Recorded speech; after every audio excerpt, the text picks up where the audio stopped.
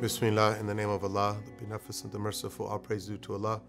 And we ask for His peace and blessings on our beloved Prophet and our leader Muhammad sallallahu alaihi wasallam, and upon his family and companions.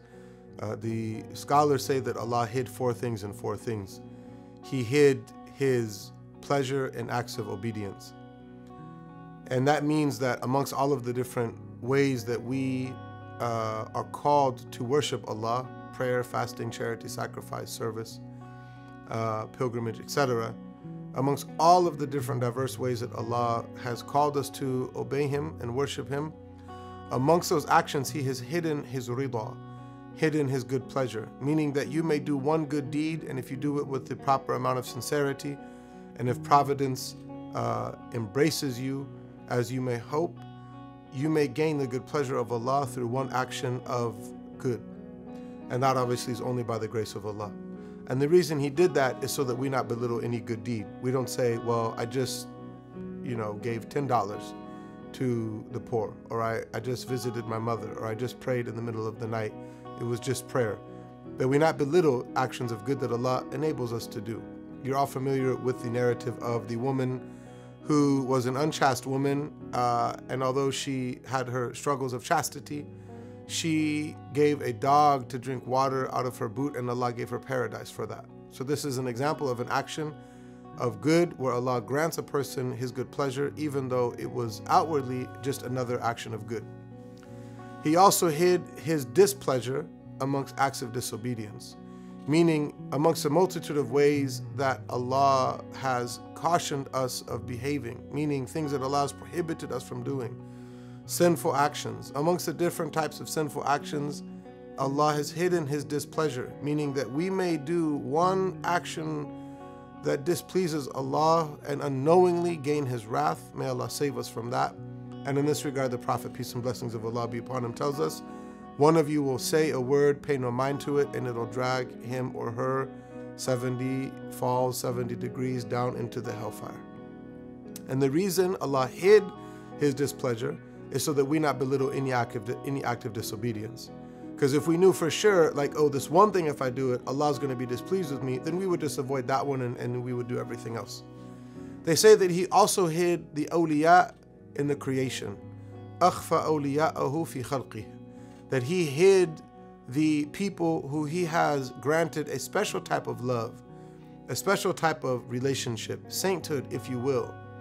He hid those people amongst the creation, and we know through rigorously authenticated hadith that there are certain people, when Allah loves them, He calls Gabriel, tells Gabriel that He loves them. Gabriel loves them. They're made beloved in the heavens and beloved in the earth, and vice versa, for time's sake to paraphrase, that if Allah hates a servant, they are made hated in the aforementioned ways. But that's not announced. There's not like a tweet doesn't go out. There's not a post that goes up that say, Inna Allah qad ahabba fulana. Allah loves so-and-so. So we don't know who the servants that Allah has taken a special type of relationship with. We don't know who those people are. Why did He hide them? He hid them so that we not belittle anybody. You should never look at anybody with spite, with a type of minimized attitude to where you think, no, this person could never be a wali of Allah. Even if you saw that person in a state last night that you deem displeasing, you don't know what happened between them and their Lord since you saw them last. And finally, He hid Laylatul Qadr in the nights of the year. The dominant opinion is that the Laylatul Qadr, the night of power, is on the 27th of Ramadan. And this was the opinion of many of the Salaf.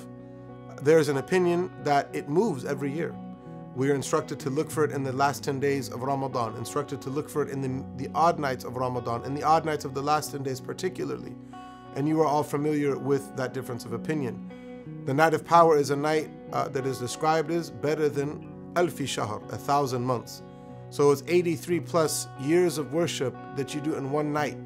So why did Allah hide Laylatul Qadr in the nights of the year? Because if you knew for sure that it was on such and such night, as many of us hope that it's on the 27th and look for it on the 27th, we would worship Allah on that night and perhaps be negligent or fall short on other nights. And for this reason, the poet said, if people knew the power of the night, they would realize that every night is the night of power. Meaning that every night you have an opportunity to be with your Lord, to worship your Lord, to prostrate to your Lord, to thank your Lord, to seek the forgiveness of your Lord. And so we need to develop a more magnifying attitude, more reverence and veneration around night and day and time in general as opportunities to worship Allah.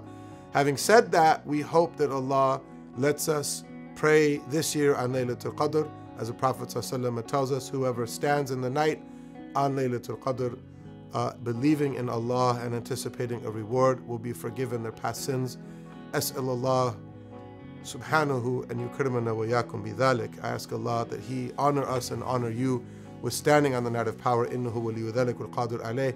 Wa sallallahu ala Sayyidina Muhammad wa alayhi salam. Alhamdulillahi rabbil alameen. Ramadan Mubarak.